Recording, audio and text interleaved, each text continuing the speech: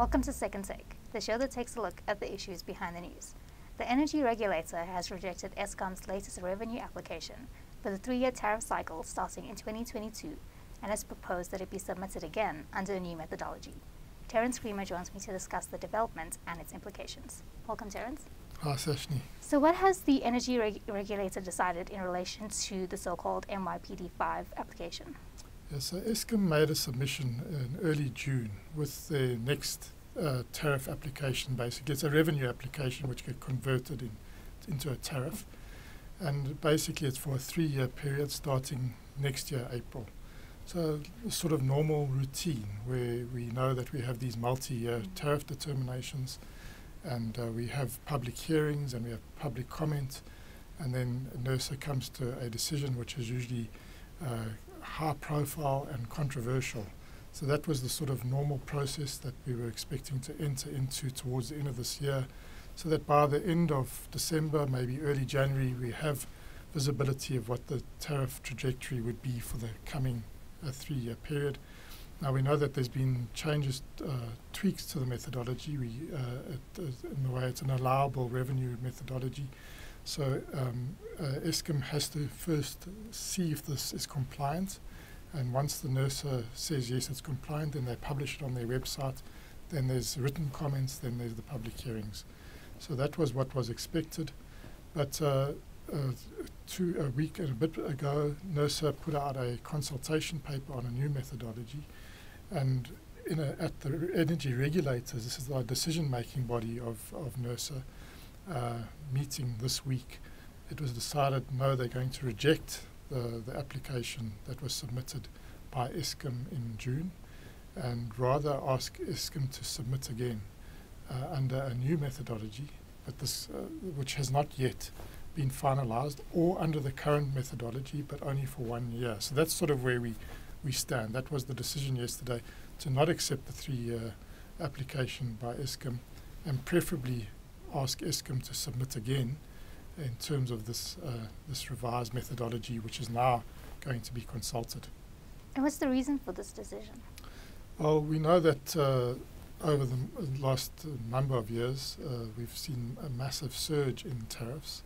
So the regulator's view is that the current methodology hasn't been able to keep prices stable in the electricity sector. Eskom's view is that actually the methodology has just been very badly applied by NERSA, and that's why we've seen these the application has been bad rather than the actual methodology. So there's already a bit of a contestation. They also say that we've come to the end of the MYPD4 cycle, and therefore the methodology used is no longer valid. Now Eskom's view is that a methodology doesn't expire until there's a new methodology. There's only one methodology in place.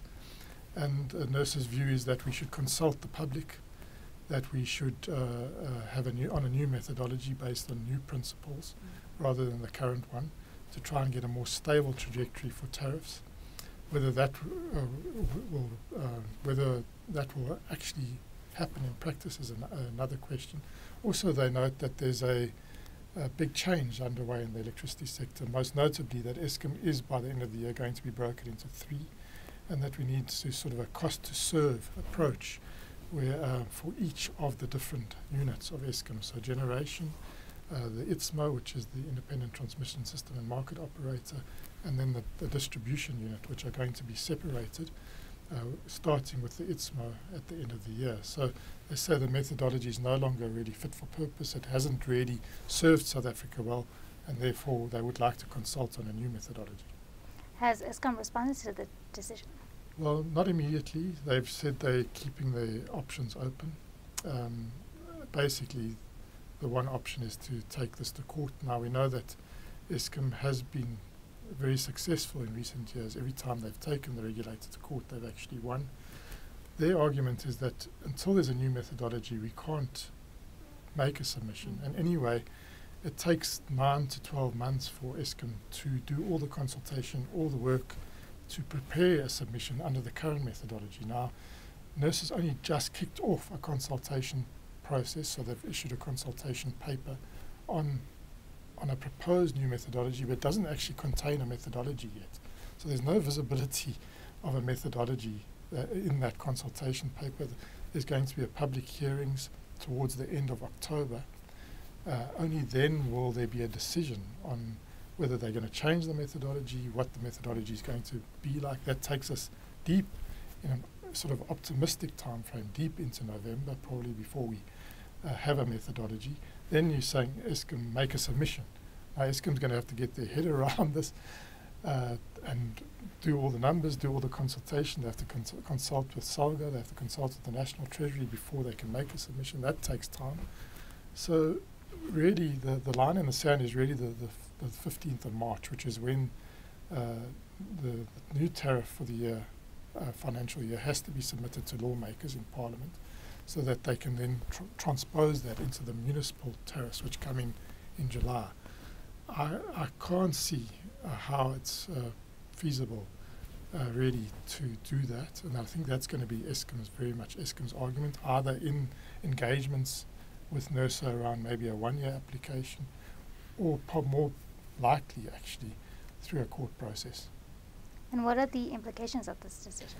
Well, the implications are very serious for Eskom. Obviously, they need to have a tariff in place that needs to be determined by the regulator. That's what the law says.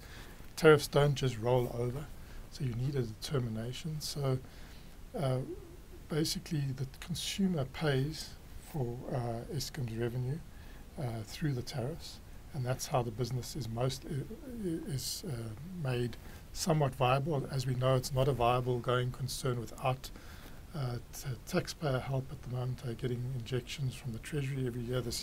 Last year they got 56 billion. But basically the revenue application is between 250 and 300 billion rand a year. If you don't have a tariff covering that 300 billion, and then obviously the injections that they're getting, so Eskom's not going to be able to come out. So will the full 300 billion have to come from the worst case scenario from the taxpayer, which we know we can't do. So there has to be some sort of resolution. Either Eskom will take this to court and they'll say, no, you have to adjudicate the MIPD 5 application, which is before you, which has been before you, NERSA, since the 2nd of June. Or the court will say, come to some sort of settlement around making an application under the current methodology, probably for just 1 year while NERSA sorts out the future methodology. I think the timing mismatch is a big problem, and the rejection of NERSA of the Energy Regulator didn't really seem to take that timing mismatch into account. So it's a big issue, and these are big decisions and have massive implication for every single South African. So I think there will have to be resolution. It has to come pretty soon. Thanks for speaking with us, Terence. Pleasure. That's the Second Take Show for this week. Thank you for watching, and join us again next time for more news analysis. Also, don't forget to listen to the audio version of our Engineering News daily email newsletter.